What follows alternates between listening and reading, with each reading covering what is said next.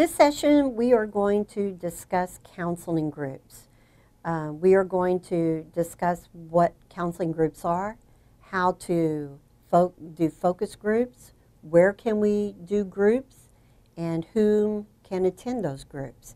Generally, counseling groups have a specific focus, such as educational, vocational, social, or personal. So you can use many aspects of the church. In educational, it can be a new believers focus group, helping someone learn how to maneuver through the Bible. You know, when we first have people who are saved, they're very excited. But because they don't know how to follow through with that, they lose their enthusiasm and sometimes return back to a lifestyle before accepting Christ. So we want to be sure that we understand the difference between educational and vocational. A vocational group could also be about their specific jobs. You know, what kind of stress are they going through? How to handle stress. Social. Social groups are such an important focus group where others can come with similar issues and start building relationships through Jesus and grow in their everyday life. They're able to handle everyday stress. They have someone else to call on other than the counselors or pastors or the deacons or the elders, or just personal focus groups. That can be specific Bible studies. You know, many of the churches have women's Bible studies, and so women go there. Other churches have focus groups for men Bible studies. So we want to really be sure that you have a clear picture of what educational, vocational, social, and personal groups are. Group counseling tends to be growth-oriented because it focuses on change. A lot of time people, when they go into a group, feel less threatened than when they're on a one-on-one with us counselors. And so it's a place for them if they want to be quiet. They can just sit back and listen to someone else's experiences. And they still grow from that. And then at other times, it keeps them wanting to grow. And so they'll share more in a focus group than they would at a one-on-one. And it keeps the focus off of them. So they don't feel like us as counselors are just staring at them, waiting and digging and probing and all the 8 skills that y'all just learned about. The group relationship provides the empathy and support that helps create an atmosphere of trust that prompts one to share and to explore in order to bring about healthy biblical resolution. Again, I just want to repeat, it also gives them other people that they can call on when they're struggling, maybe just to get some clarification about something that was said in the group, what the homework assignment is, or are they struggling with their homework assignment. The participants are usually involved in some of the following aspects of life. I want you to just take a moment, and as I read this to you, I want you to think about a time in your life where you might have had a crisis of some type. Temporary conflict. You know, right now, a lot of people are without work. And so there are focus groups. I'll just give you one, between job ministries. There's probably about 10 to 15 churches participating in those focus groups. And they're trying to provide a place for people to go and talk about their frustrations of not being hired. Or they might be in a job where they're not really allowed to bow their head at their desk and pray, or to have things on their desk that remind them that of their Lord and being able to keep Him in their eyesight. Wanting to change self-defeating behaviors. Drugs, alcohol, anger, grief, eating disorders, self-image, cutting, and etc. These are very important aspects of life where they can go and attend a focus group to help them through it. Groups meet in places such as high schools, university counseling centers, mental health clinics, private counseling offices, faith-based Christian counseling centers, and church offices. Just take a moment to picture your church. How many empty rooms are not used during the week? You could have a focused group every night of the week, and especially adult groups when there are children's activities going on at the church. So really just think about how you could really utilize the church and those empty rooms that are there during the week. Special note, the group counselor and or facilitator will use verbal and nonverbal counseling skills as well as structured exercises. Skills the counselor will use are three main ones: reflection, mirroring the verbal and nonverbal messages of the group. And that could be just using an example of Mary in one of the groups shared a very painful story, but she could not look at the other group members while she was sharing this.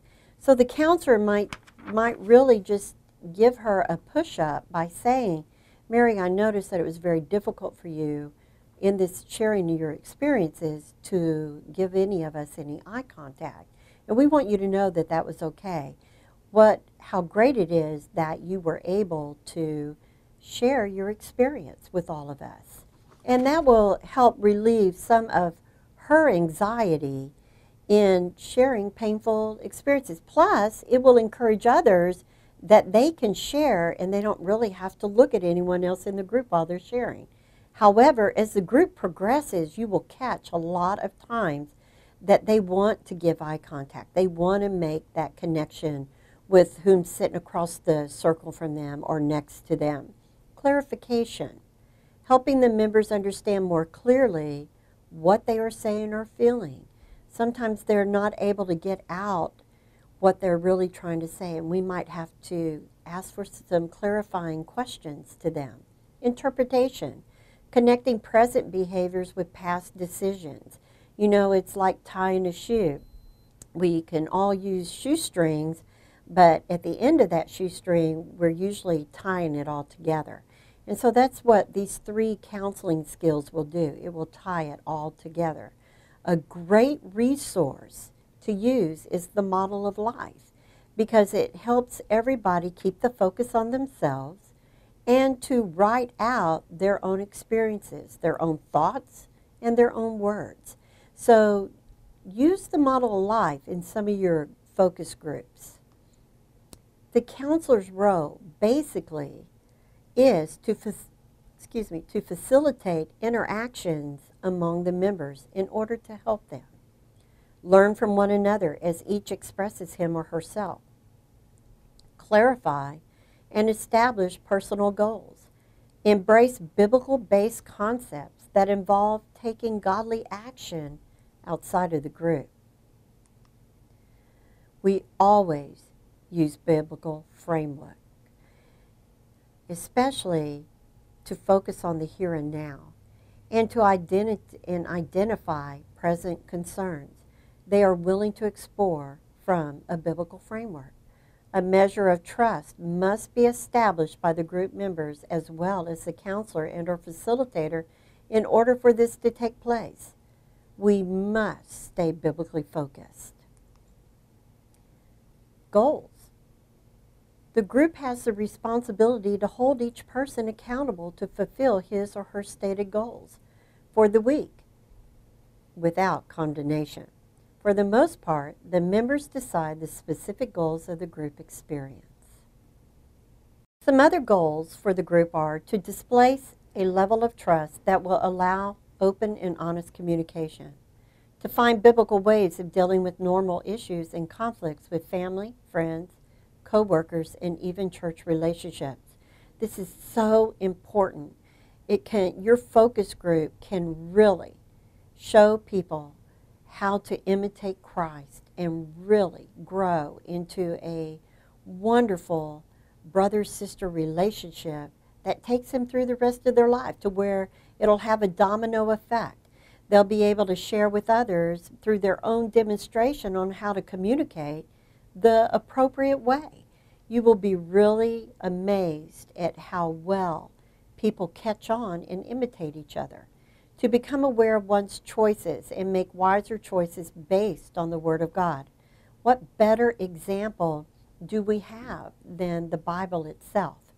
So to take each member through a certain scripture to where you'll watch their, like we said, verbal and nonverbal reactions, to where they're you'll see these little aha moments, these lights on, like, wow, I didn't realize that that's what the Word of God was saying. So hopeful. And it provides hope. And some other goals are to make specific plans based on the Word of God and commit to following through on those specific plans. To learn more effective communication and social skills. We've already kind of covered that. To learn to confront others with honesty, care, and concern because you really do care. I have not ever met a counselor or facilitator who really was not there for the Lord himself, to really guide them and direct them, but to really share some of their own experiences. Note, this is not a selfish agenda. To move away from expectations of others when not biblically based. Just kind of think about all the secular counselors that are out there. And we just kind of put Band-Aids on people, and we're not giving them the true help that they really are hungry for. To commit to live daily from a biblical framework by understanding one's identity in Christ and acting on Christian values. All right, let's talk about some of the advantages of groups. Group counseling has a number of advantages as a method of helping people make biblical change. Some of these advantages are to help people think biblically in order to change unhealthy attitude concerning people, places, and things. A lot of times people have a lot of fear in making any kind of changes because then they feel like they're going to be alone. If they have to give up a place, a person, or a thing, it's going to cause a great anxiety in them. So being in a group can really help them give up some of those things that are not healthy for them, to help people evaluate their beliefs about themselves and others from a biblical framework. Making biblical change is to help people learn about their style of communication. Questions. Do you use I messages or you messages? When you're trying to get your point across, are you going, well, you make me feel, or if you wouldn't, instead of saying, when I'm experiencing being uncomfortable, I really need to be able to get out what I need to say without being interrupted. There, you didn't ever say, you cut me off, you're always cutting me off, and so you were able to, what I call, holding the medicine ball, and being able to hold on to your own thoughts and feelings and communicating, because you do have rights to your thoughts and your feelings. You know, the Word of God says it's okay to be angry, just sin not. Well, what does that really mean? Well, if you're in a group, we can help you explore that. Are you, the group members, still me-focused? Is it all about you? Are you trying to dominate the group? Well, if that's taken effect, then you might, as a facilitator, meet with that person afterwards and say, you know, I think that you're at a time in your growth where you could benefit more meeting with us one-on-one. And that will help them make a biblical change, so when they're ready to go back into the group, they can go right back in. To help people learn more effective social skills, remember, we've already talked about this, that when people come into group, they are bringing a lot of shame. They're bringing a lot of, I don't have the right to my thoughts and my feelings, and why can't I get over this? So we want to give them an example of, how would God want me to act in my interactions with family, friends, and society at large? This could be very beneficial. And then you'll start noticing that even in their interaction in church, you'll see that they're communicating more with others. They're communicating better with their family. To be willing to accept good, honest observations by the group, honest feedback.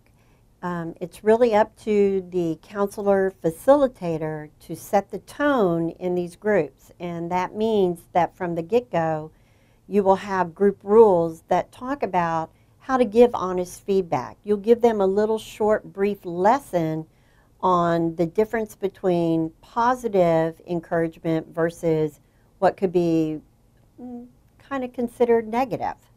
So we want to be sure that our group is educated on the proper way to address each other when we're sharing. Because remember, again, that these people that are coming to our focus groups are not necessarily healthy people, and we need to help them. That's why the next, one of the next goals is to help each person see the group as a micronism of society, including the good, the bad, and the ugly. To help the participants through the eyes of a wide range of people, the group, see life differently from a biblical reference. Group counseling can meet the needs of very specific populations, such as children, adolescents, college students, and the elderly. Just think about being in your church service and all the different age groups. There can be a specific group for each age group. Each group has unique and specific needs, and the counselor and/or facilitator must have some understanding as to how to facilitate these special populations. So you would need to, when you are interviewing for certain facilitators, you wouldn't necessarily put someone who is probably 80 years old with a group of teenagers. They might do a lot better with a much younger person that can really relate with them. So we have to be really careful of who we put in as facilitators as well. The counselor and/or facilitator will notice those who need individual counseling from the group setting. The group counseling setting should provide any individual the opportunity, if they choose, to participate in private counseling. The counselor has a built-in counseling practice from the participants in the groups and makes a greater impact. It's not uncommon for one of the counselees in the group to ask the facilitator, can I meet with you one-on-one? That's how we do build our caseloads. Group counseling for children often address some of these problems: excessive fighting, inability to get along with peers, violent outbursts, chronic tiredness, lack of supervision at the home, neglected appearance, and tardiness. We also want to be sure that if we are going to facilitate these types of focus groups with children, we want to be able to have resources for parents as well. And so you might have a collective of maybe some people in the church who do aftercare for school, and might find some local community outreaches where parents can use that, utilize it, and be able to really have other options for their children, where they're with other peers that are kind of going through similar experiences. A small group setting can provide children with the above-mentioned problems and many other issues the opportunity to express their feelings about their problems and related issues. The small group provides a good place to identify children who are developing serious emotional and behavioral issues. And you will be able to, as a counselor facilitator, you'll be able to recognize this. Remember, if we can reach these children early in their life, there is a good chance of making changes that will positively impact the developmental task necessary to face life victoriously now and in the future. This is a great time, a good time, to introduce many of them for the first time to Jesus Christ.